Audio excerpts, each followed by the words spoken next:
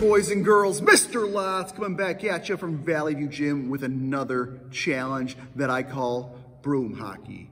First thing you're gonna need for this one, obviously, is a broom. The next thing you're gonna need is a sock ball for your hockey puck, and we're gonna use 4 cups for targets. So, boys and girls, for those of you who may have never held a hockey stick before, we're gonna take our broom hockey stick, we're gonna put it out, and in the middle, we're gonna shake hands with it, put our other hand on top, put the broom on the ground. Now, if that doesn't feel comfortable doing it like that, maybe you wanna use your other hand. Handshake in the middle, other hand on top, broom on the ground, and do it that way.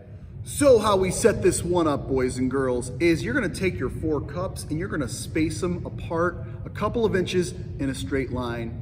And then 6 to 8 feet away from that cup line, you're gonna start your shooting line. You start your timer, and then you're gonna shoot the sock ball and try to hit one of the cups. Now, it doesn't have to knock it down. All it just has to do is give the tiniest touch. And once you do that, you take that cup you hit and you stack it onto one of the other 3 cups, and your challenge is over when you hit all the cups, right?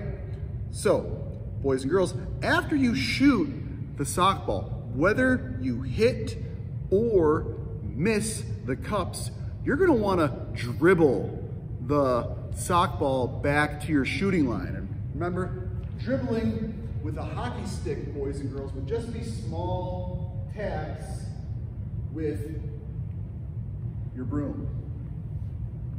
I'm gonna do it minute to win it style. Let's see how I do.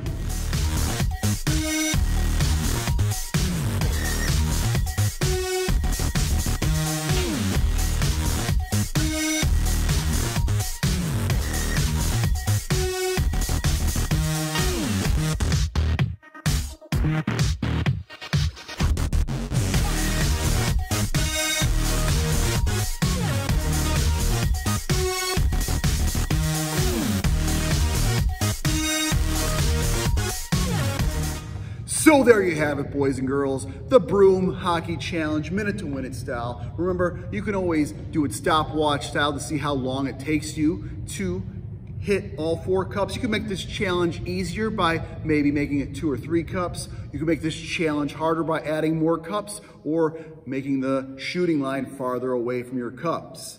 I hope you boys and girls enjoy this one. I think you will. Let's go.